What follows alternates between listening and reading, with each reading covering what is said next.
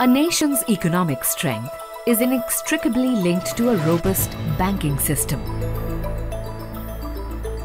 For a banking system to be robust, it must have reliable infrastructure across all sections of society. In the last 2 to 3 decades, the very nature of financial transactions and banking has changed. Banks have transformed from brick and mortar to online platforms, from cash to card, and from teller counters to clouds, empowering citizens to achieve financial freedom and economic growth. At the heart of this transformation lies Information and Communication Technology, or ICT. Join us to witness the ICT banking revolution.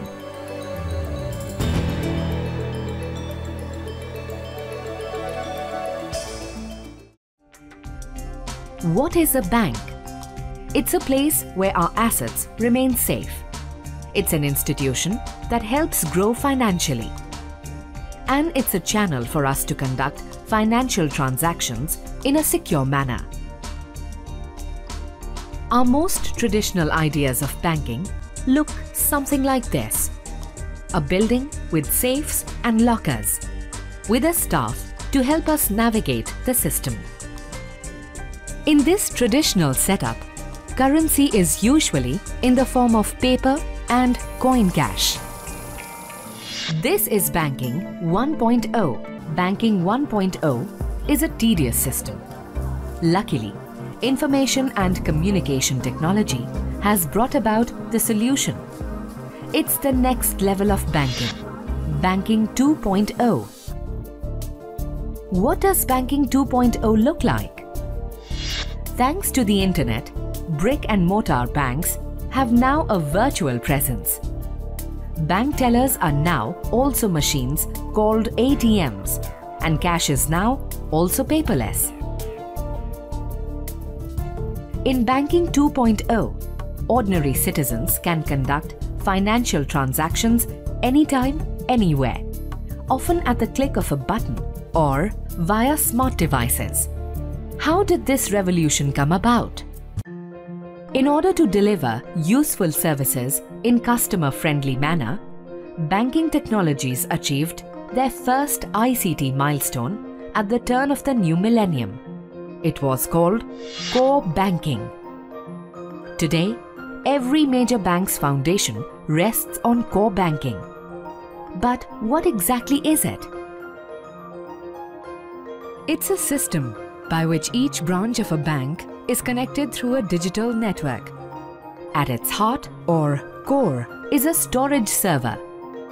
The server is a sophisticated hardware machine that stores every branch's information in digital format. It can communicate this digital information anytime to any bank branch by using satellite or telecommunication technology.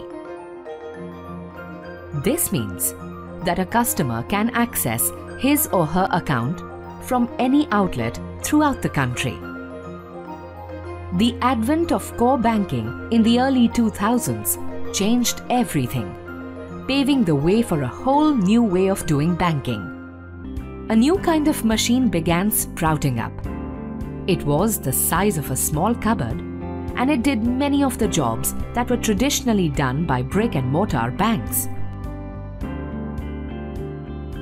The ATM, or automated telling machine, is a 24/7 bank that anyone can access to withdraw or deposit cash, to deposit checks, and even pay bills.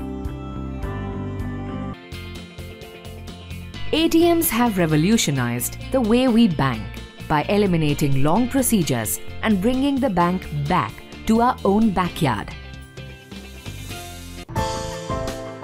And it's not just about ATMs.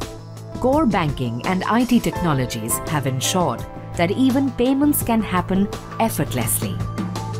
Today, over 550 million transactions are happening through debit and credit cards, which rely on the same magnetic strip technology as ATMs.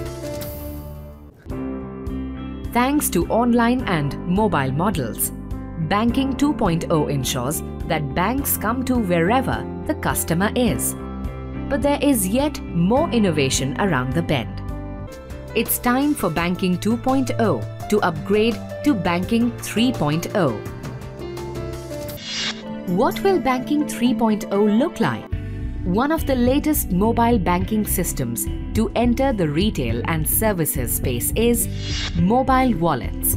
It's a mobile-based account that stores cash for specific purposes like booking a taxi or shopping online.